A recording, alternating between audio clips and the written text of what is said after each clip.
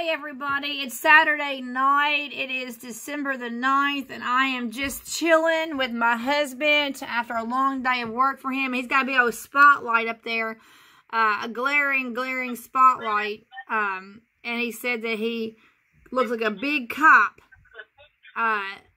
So I'm doing a video call with Steven because we do many video calls. Steven, tell everybody. Oh, that's better. Oh, that's much better. Thank you. He turned that spotlight off. See, tell everybody where you are right now. I'm in El Campo, Texas.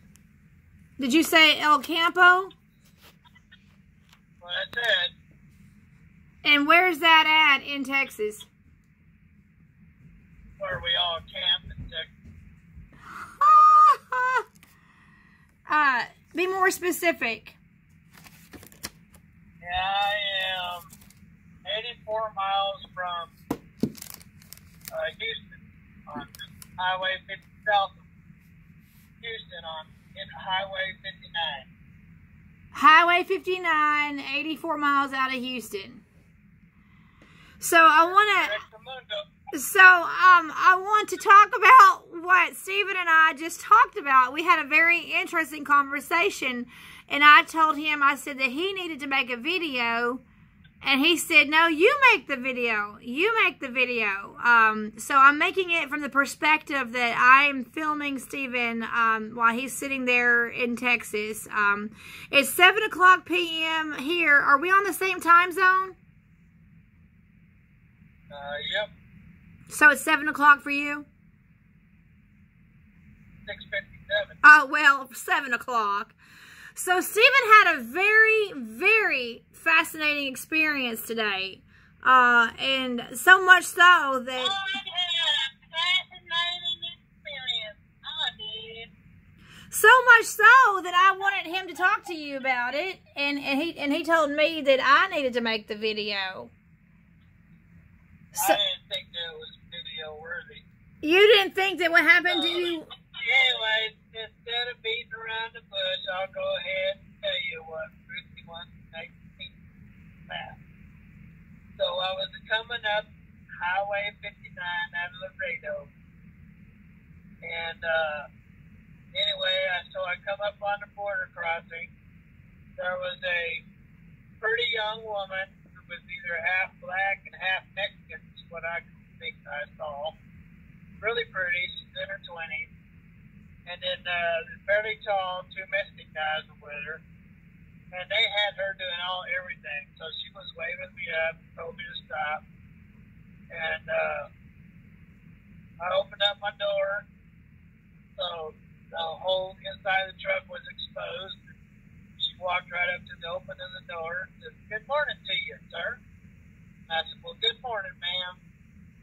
She said, "Is there anybody other than you in the truck?" And I said, "Just me and the Holy Spirit." She said, "Oh, wow. I'm glad you're having a good morning, sir. Well, I'm going to have to get up and look behind you there to see if there's anything in the truck that I need to be aware of." Well, you just get up there and look all you want. Tell me if you like what you see. And so she got up. And I leaned forward. She looked over my back. Looked around, she looked really well. She got back down, she said, "Very nice trick you got there." And I said, "Well, thank you." And she said, "Well, you have a nice morning." I said, "Nice morning, ma'am." I went to close the door, she goes, "Oh, wait a minute." "For what?" And then the dog, they want to run the dog around the truck. "Oh, okay." So, for a minute there, I was thinking, well, maybe a Mexican jumped under my trailer, but the dog didn't come up with anything, so it's way beyond to have a great day. And so there's the story, ladies and gentlemen. And so other than that, I drove up here, I got water, so I was in to take a bath. Got some groceries. I didn't cook the steak because they wanted $37 for ribeye. I'm paying on $37 for ribeye. So anyway, I had a ham steak. It was a lot cheaper. Right. But I don't eat ham very often because it's got a lot of sodium. Makes my blood pressure go up. But you said that the lady patted your truck like a horse is wrong. Oh yeah, well, that's another thing. But she was when the guys were running the truck, the dog around the truck. I watched her in my mirror, and she walked to the back of the truck, patted the fenders like she'd been patting the backside of a horse. That's unusual and interesting. Yeah, she thought she was patting a big elephant on the butt, I guess. Oh wow, wow! And so they were clearly looking for passengers. A lot of people like this truck. I really don't care for it, but you know, people always tell me that it's a really cool looking truck. So anyway, I guess she was just. I mean, I keep it clean. I try to keep it looking nice. That's about all I can do. But yeah, it is an old Freightliner. I'm not into Freightliners, but classics are pretty cool trucks. It's black, silver frame flames, and fenders. So yeah, I guess it is kind of cool. So people, when they see it, they always tell me it's a nice truck.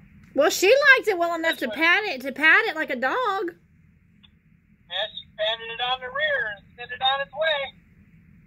Wow.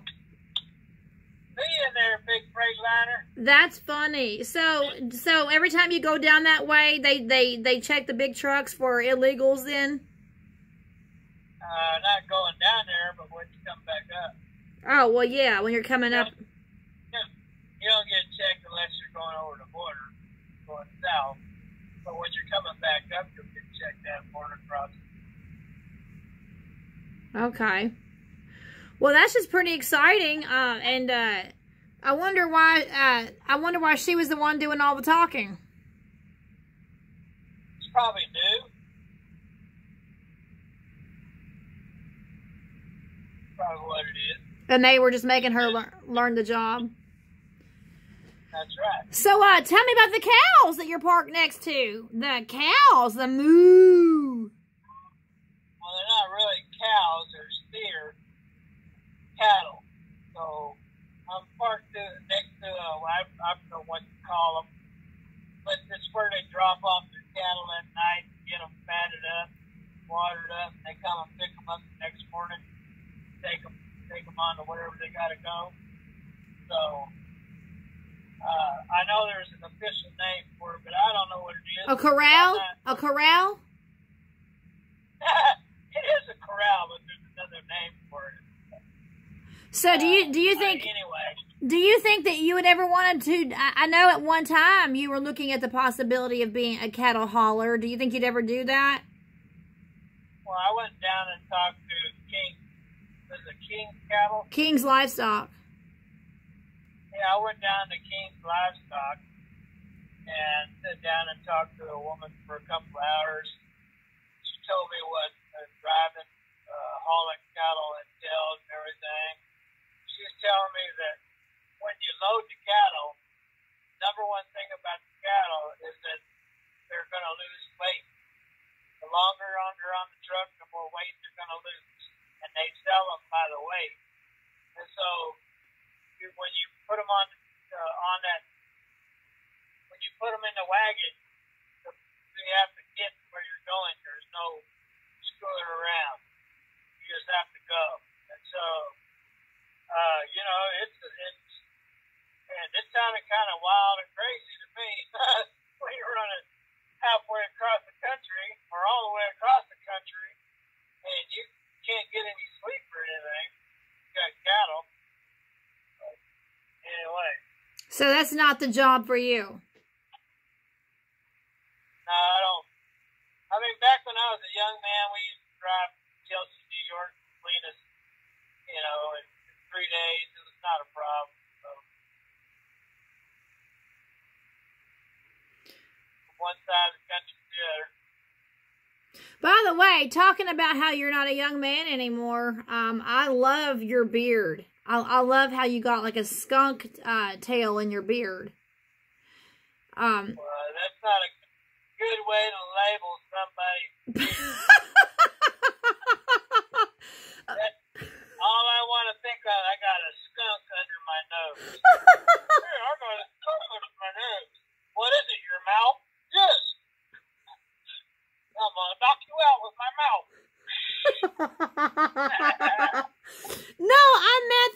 have the silver on both sides. You have like the black. You have your mustache is black, and you got a black middle, and then you got silver on each side. Come up with another way to explain it other than a skunk. Besides that, skunk would be opposite. Oh yeah, that's right. A skunk would be just the opposite. It'd be white between black. That's right. Anyway, I really like your beard. It's very distinguished. It's very manly. It's like Sean Connery. You look like Sean Connery. Is that right? Yeah.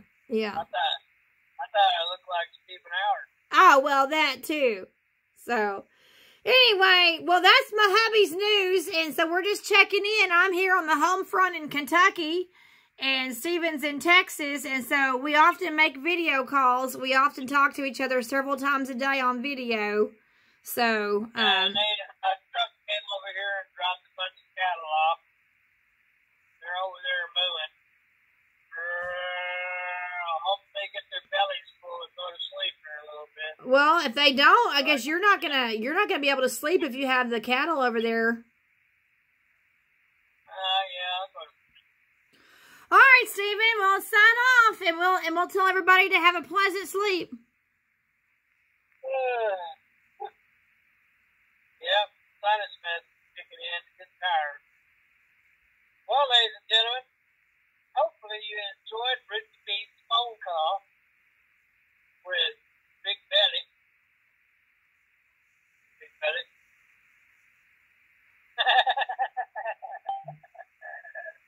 Have a wonderful weekend. God bless. And later. I love you, Stephen.